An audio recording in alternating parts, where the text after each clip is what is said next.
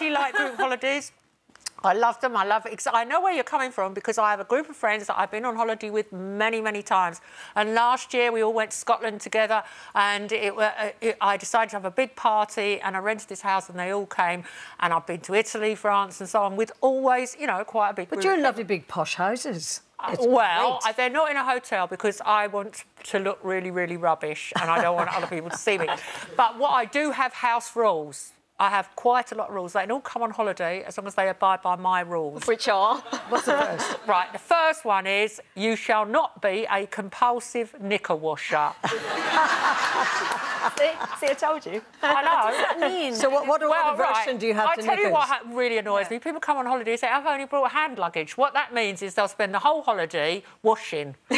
And it'd be eating your dinner and there'll be a washing line with knickers on it. Do you take the line down then? Because we are so enthralled by your rules, we've called them commandments, and we've actually made a little film. Do you want a look? Thou shalt not be a compulsive knicker washer. Thou shalt never leave a cushion unplumped. Thou shalt not play games that I can't win. It's true! That is so true! That is really good. Thank you. I mean, the thing about the games is, I've got a few friends, it gets to about 6 o'clock, they say, oh, we'll have gin and tonics now. And I go, yeah, fine. And then we'll play cards. I go, what card game? Because they'll all come up with a card game that I'm not going to win at. And then I'll be awake all night replaying my hands. Then you sulk. Yeah, then I sulk, exactly. Yeah. Do you know the one you've left out, though? The kitty.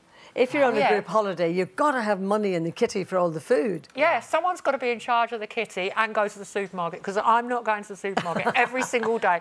Plus, the other major rule of any group holiday is, especially if you're abroad, no bottle of wine is going to cost more than €5. Right. And if anyone's going to be a wine snob, they get their own. Get it yourself.